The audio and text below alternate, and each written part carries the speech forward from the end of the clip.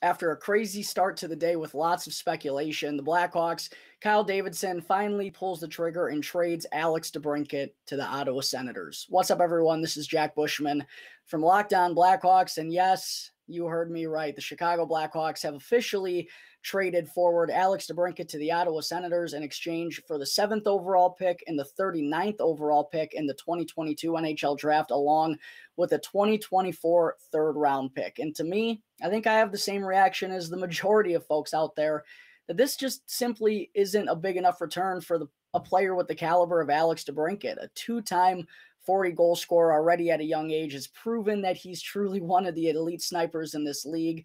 And I have a couple of big problems with this trade. One, they only got one first-round pick. Only one. Sure, it's the 7th overall pick, but there is a clear top 6 prospects in this year's draft, and it's not a particularly very good draft. Also, they also didn't get a first-round pick in next year's draft. The 2023 NHL draft is rumored to be one of the best in a long time, and they didn't add another first-round pick in that draft.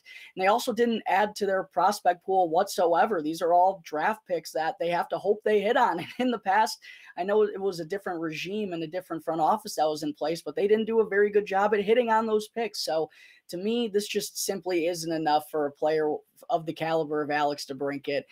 And it's a sad day. It's a tough one, man. I still don't think I've truly grasped what it means that Alex DeBrincat is no longer a member of this team. Probably doesn't mean good things are to come for Patrick Kane and his future after what we heard Kaner say about his relationship with DeBrincat in his postseason press conference, and how it'll be easier for him to stay if DeBrincat's here. Now that DeBrincat's gone, who knows what it means for both Kane and Jonathan Toews' futures.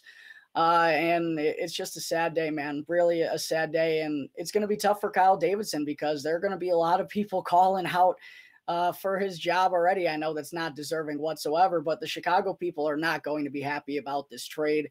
We're going to have to wait and see what these picks turn into. But from first glance, it sure seems like a pretty underwhelming return for the player with the caliber of Alex DeBrincat.